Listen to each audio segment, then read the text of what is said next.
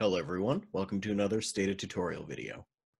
In this video, I'm going to talk about how to implement difference-in-differences estimation using Stata. The dataset I have here shows the price and other characteristics of houses in the town of North Andover, Massachusetts in two different years, 1978 and 1981.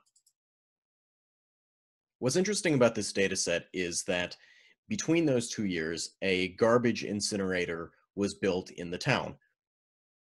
This dataset has a variable called near inc for near incinerator that just indicates whether that lot is within a 3-mile radius of the incinerator, or in the case of 1978, the future site of the incinerator.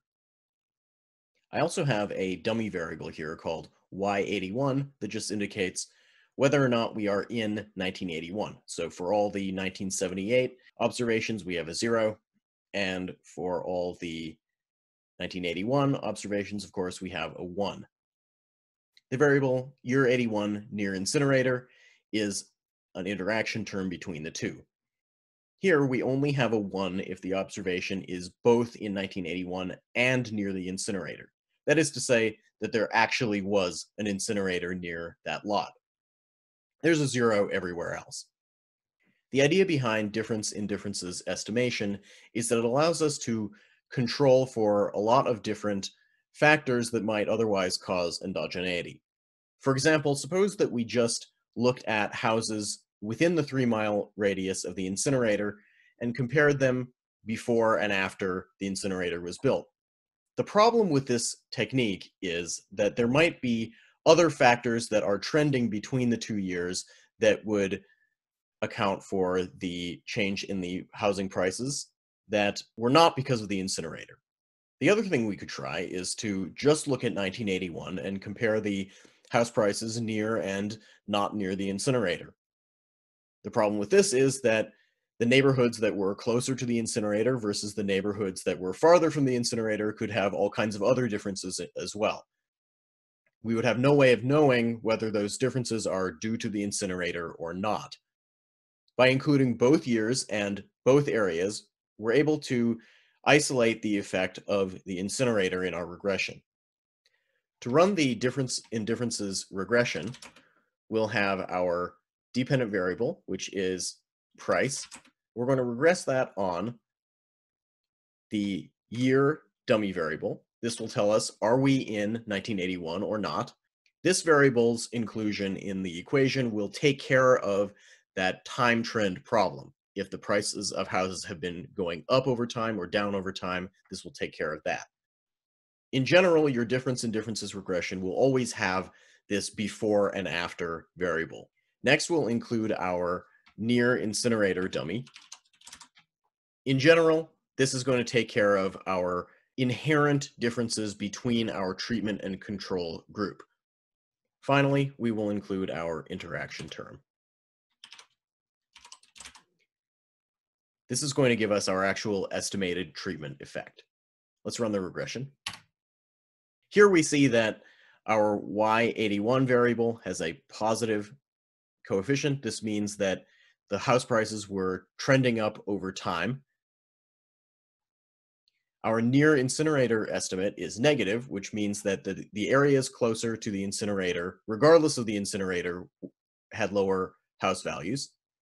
And then finally, our interaction term here gives us a large negative coefficient, suggesting that the incinerator by itself actually also decreased the housing prices.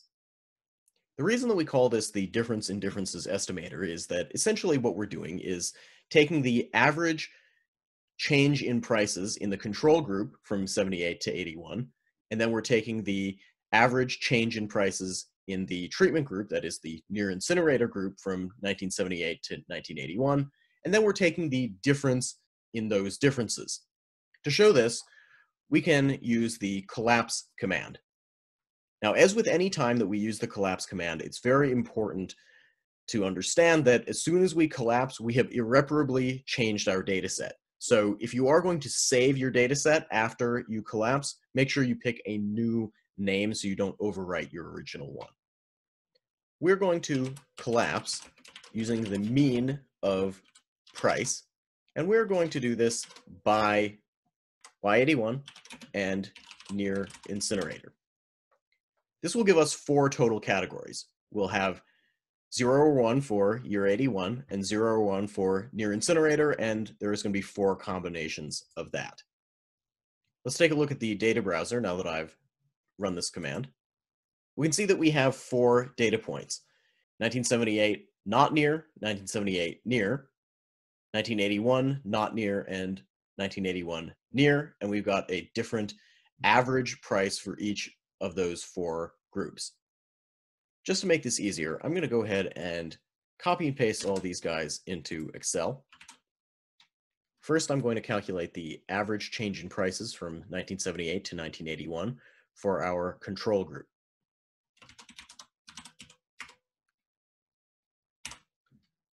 So I'm going to go to year 81 for not near, take this number, and then subtract the 1978 counterpart.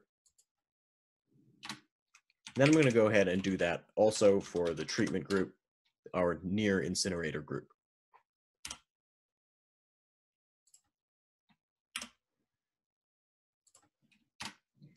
Now, to get the difference in differences estimator, I'll simply take the difference in these two, starting with the treatment group and subtracting the control group average. What we get here is negative 21,131. We go back to Stata, we can see that that is exactly the number that we got out of the regression. And that is it. That is how you do difference in differences estimation in Stata. If you have any questions, please let me know. Thanks for watching.